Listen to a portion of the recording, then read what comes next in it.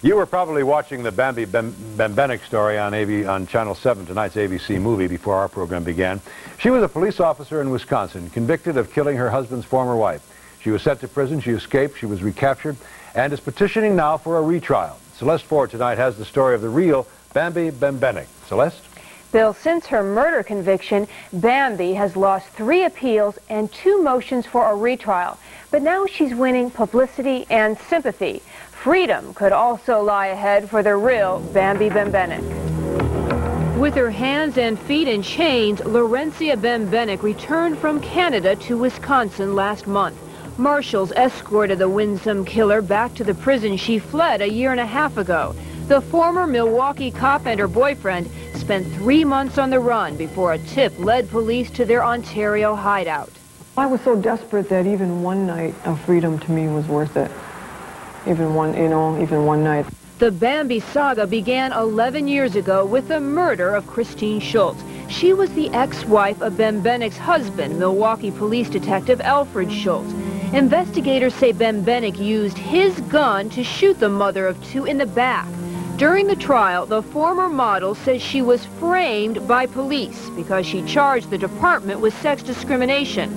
But the prosecution convinced the jury that a greedy Bambi killed so her husband could be spared alimony payments. It is the sentence of this court that you, Laurie Bembenek, are to serve a term of life imprisonment.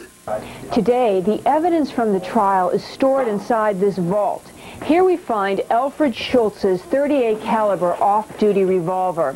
The prosecution says this was the murder weapon. But now, Bembenek's defenders have new information they say proves the state is wrong.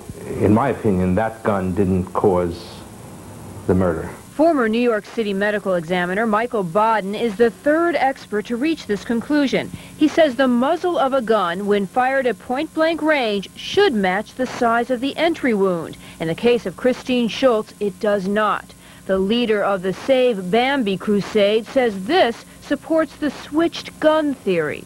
It's a cover-up. The fact is they did what they could to get rid of her and protect themselves. And the private investigator claims Bembenek's husband was in on the police conspiracy.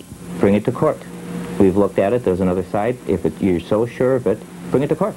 Just take it to the courtroom where the facts count. Bembenek is fighting for just that, another day in court. On good days, I feel like I have a lot of support.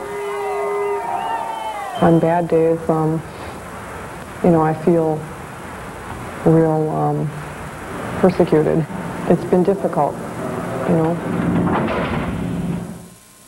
A judge is investigating the evidence used to convict Bembenek, and the results could lead to a retrial. Meanwhile, the folk hero Bambi is the subject of 3 movies and at least 3 books.